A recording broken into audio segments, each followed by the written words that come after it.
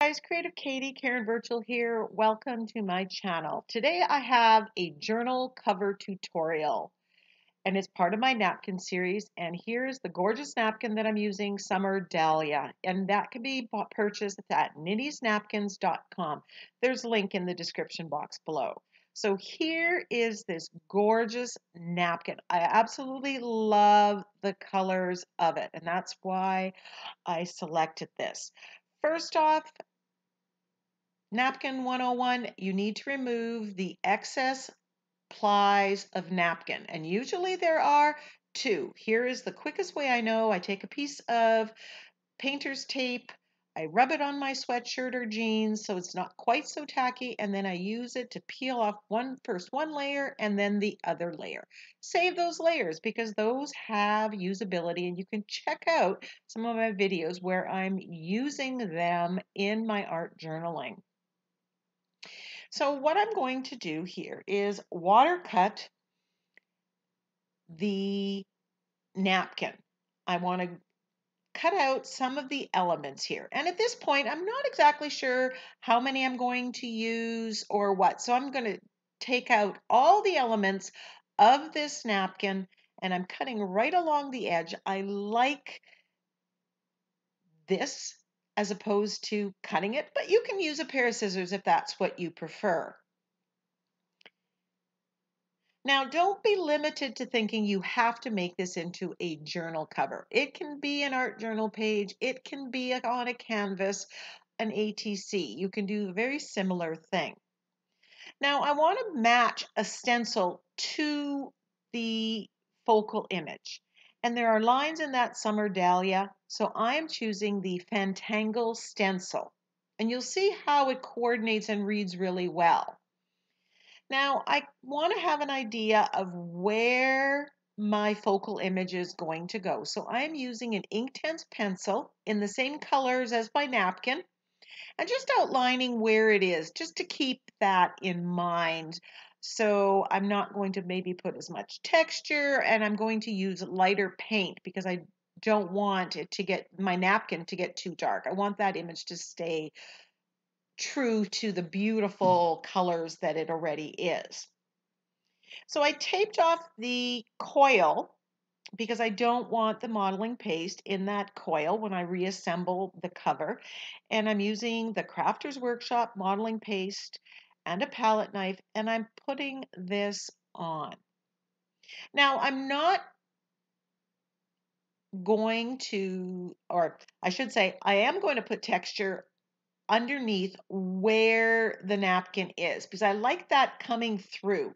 I like, especially on a journal cover, I like the look and the feel of the texture. It just makes it all the more special.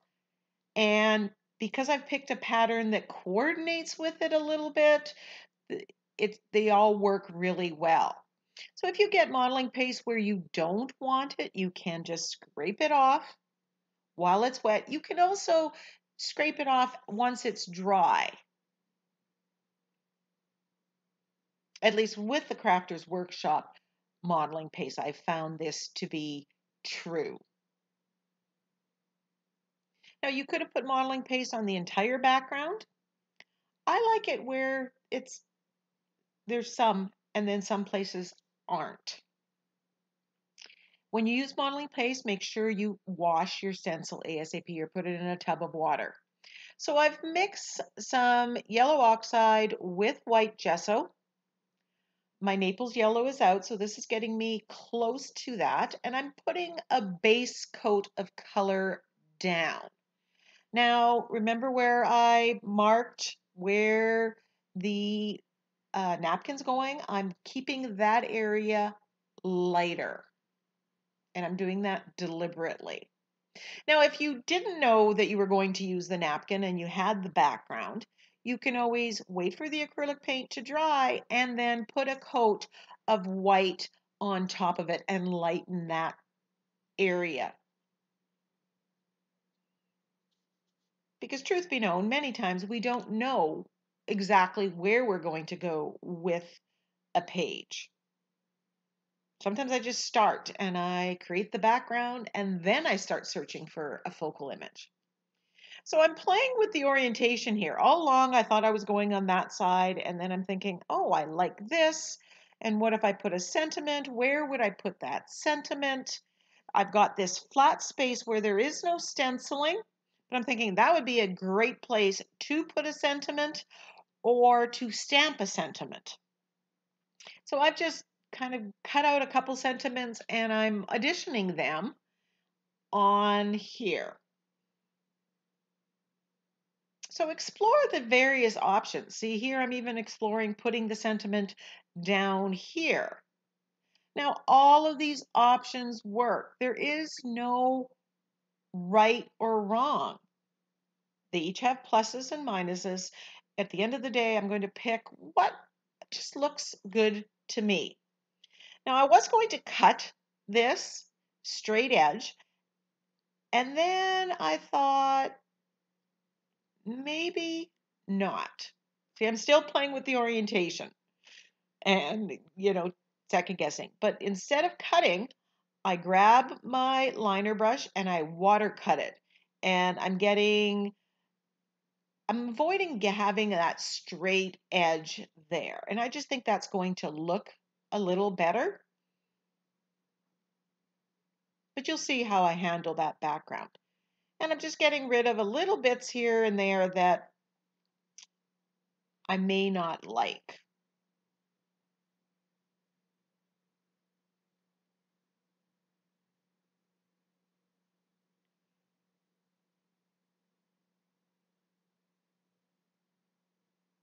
I have 3 more images from this napkin and 1 more napkin because you purchased 2 from Ninny's Napkins. And this will definitely find its way on, in all likelihood, a canvas as well, where I may use several components from the napkin. I'm using my fluid matte medium from Liquitex Basics, and I love using that. I use a lot. I find that helps. I'm not overly picky about making it perfectly smooth. I love the texture in mixed media, so I want to keep that. And I'm putting very light pressure on the top. Napkins become very fragile when wet, so you need to be gentle or you may end up ripping them. And I use a brush that has softer bristles, again, because I want to be gentle when that napkin's wet. And I'm just tweaking off some here. This is just the perfectionist side of me coming out. It really doesn't matter, especially with what I'm going to be doing soon. I dry the edges and just cut off that paper. Now here I'm taking some of that paint mixed with white gesso and just rubbing it over the edges. This gets rid of any of that hard edge and helps meld your background with the napkin. I'm not being overly precise. I'm not trying to make it a perfectly straight cut edge.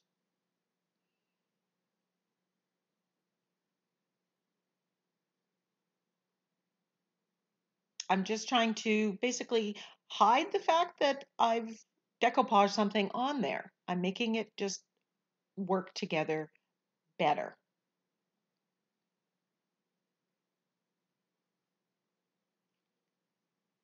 Now I want to start colorizing that background.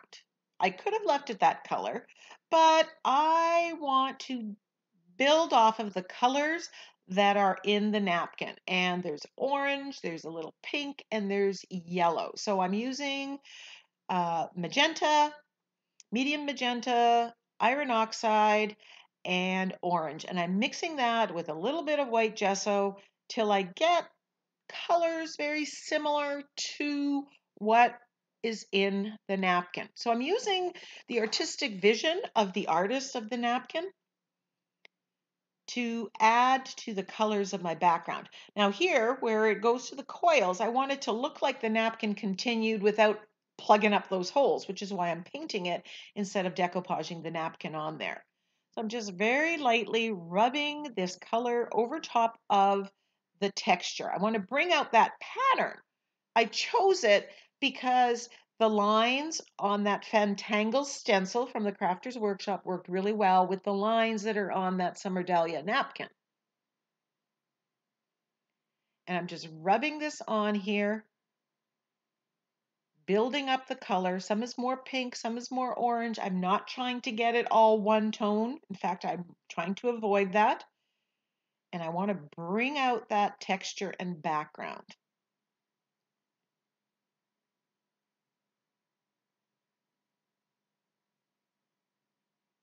And quite honestly, here's where I wasn't sure how it was all going to come together. So I put some on, I take some off, and you're going to see me doing that dance as I'm looking at it. And then I step back and I hold it away from me and I look again.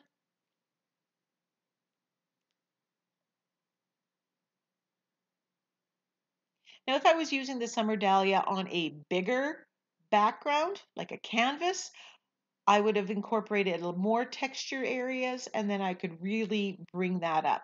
This is a fairly small area and not much isn't covered by the napkin.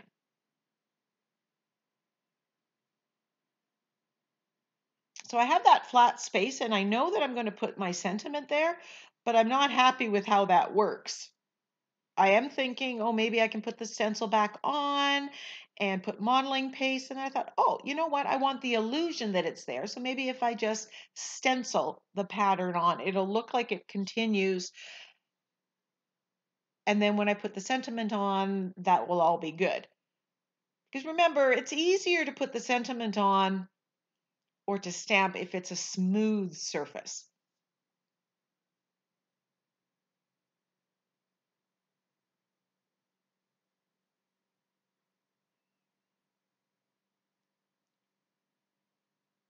And I'm going back and forth till I get what I like.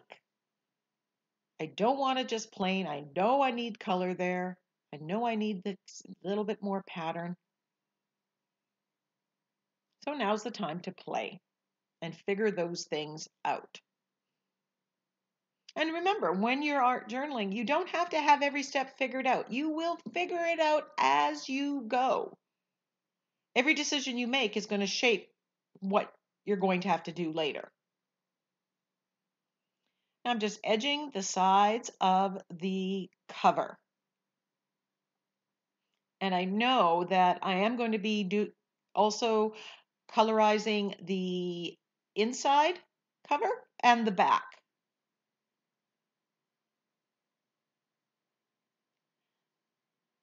I'm not sure if you noticed at the beginning, whatever cover was there, it actually had a pattern, and I put a couple layers of white gesso on first.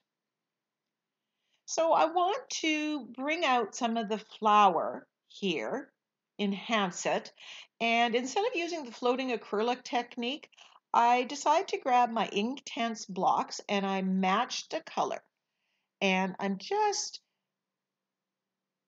shading with that color. Now, why would I choose the Inktense blocks as opposed to the magenta paint? The Inktense blocks are ink, so they are permanent like acrylic. And I have all the colors, and they're very transparent. You're going to get a light wash of color. So that's why I've chosen them. It's not something I've done often, but you know what? I have this wonderful tool, these Inktense blocks, and I really want to use them more. And this is a place where that I do a lot of shading and highlighting.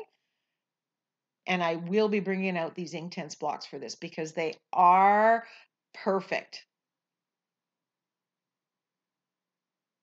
You can see how I'm just tweaking it because I want that Summer Dahlia focal image to stand out more. Now that I've got the background and it's similar colors, I want this Dahlia to stand out. So I'm building up the color layer.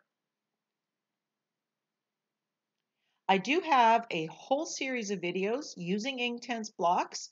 They are a incredible mixed media tool. When I started, that's what I started with. And I played around and figured out a lot of ways to use it in mixed media. So while they are a bit of an investment going in, they are so incredibly versatile and have so many uses. It is definitely there. While there are some art journaling supplies that I regret having purchased because I simply don't use them, this is not one of them, the Inktense blocks and the pencils. Now I'm coming in with a little bit of white highlight. And I'm not sure if this is on camera, but I also come in with a little bit of gold. Just, you got to have bling.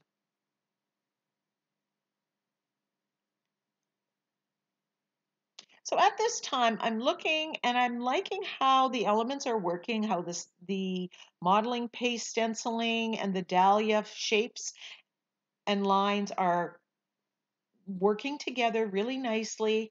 Making a very cohesive page. But I'm thinking something's missing. And I'm not sure what at this point in time. And when you have that situation and you're not sure, it's like, yeah, I like it, but it's not quite. Often give it some time, set it aside. Here I'm rubbing gold over it because I'm thinking maybe that's what's missing. Maybe it just needs that little bit of shimmer and that's going to make it pop. I'm adding some splatters. That's just going to tie the whole page together a little bit. Going back and forth, adding more of the Inktense block.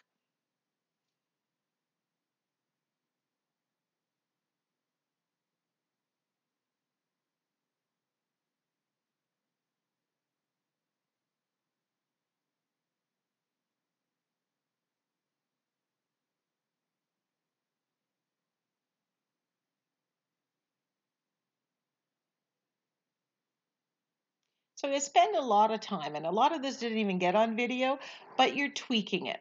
And I want to be honest with how much time isn't in the video. Because if you're going to try to reproduce this, you need to know that it's going to take longer than the 25-minute video. And I decide I'm going to grab my brown, and there's that little bit of brown in the napkin, and I'm very, very lightly pressing it over just the highest parts. And this just makes everything work together. This was the missing element. There's not a lot of brown in there, but it brings out that texture, warms up the page, ties in with the brown that's in the middle of the dahlia and on the butterfly. And then I'm edging with the brown again. Black would have been too much, but the brown just is perfect.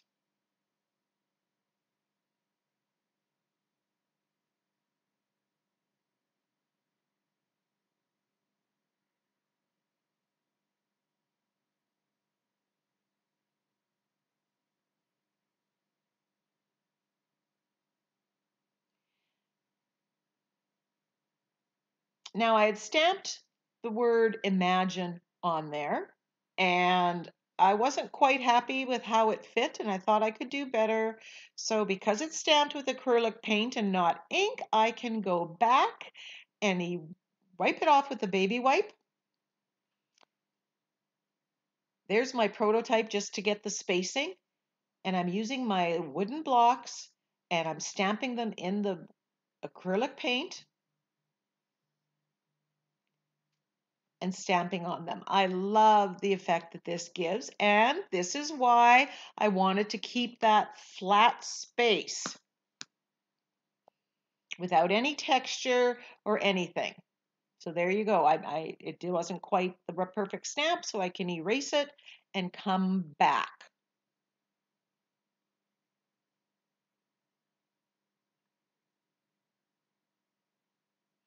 Now, if I had texture there, I could stamp this onto tissue paper and cut that out and glue it on, and the tissue paper would go translucent and you would just have the stamping. So there is a way, even if you have texture.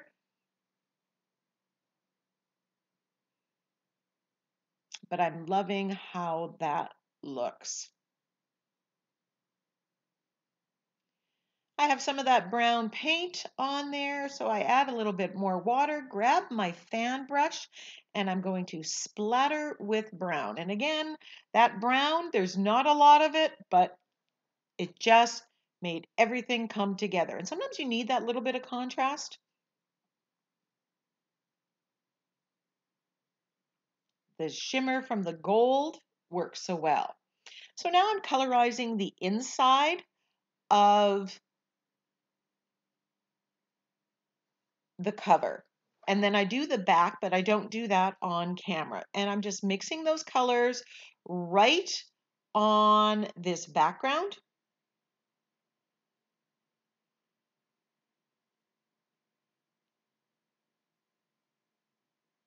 With some gesso. And I'm being careful because now, remember, I have my finished cover on the other side. I don't want to get paint where I don't want paint. I don't want to wreck what I have. So, make sure your surface is clean and make sure your cover, the front other side, is dry. So now I'm taking that Fantangle stencil and stenciling those same colors all on to this background.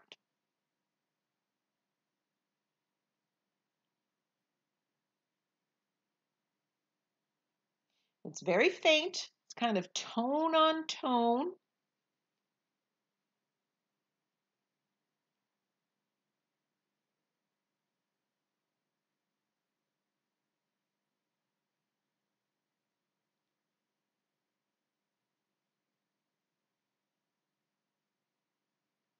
I find because some paint gets on the inside cover while you're doing the front, that this is necessary to paint this out.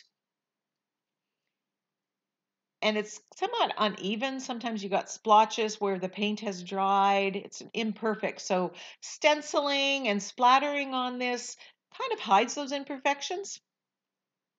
So I'm looking and I'm thinking, oh, I'm not exactly happy with it. So I grab the white gesso and I'm just stenciling some of that pattern on just to bring out the pattern, lighten it a little bit.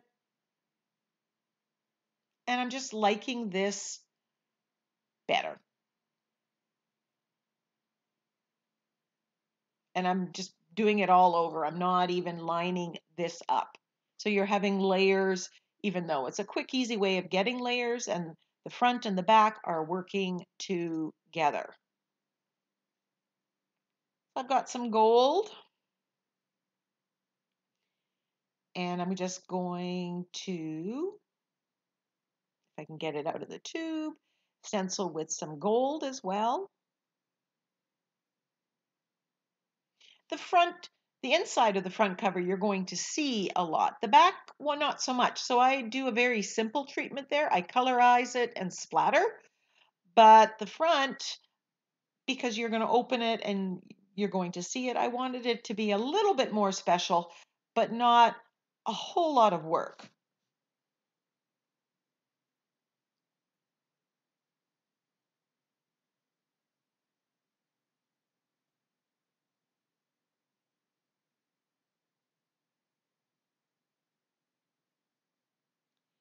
So when this journal cover is completely dry, and I'll give it a couple days, I will be putting a couple coats of Minwax polyacrylic satin or gloss varnish.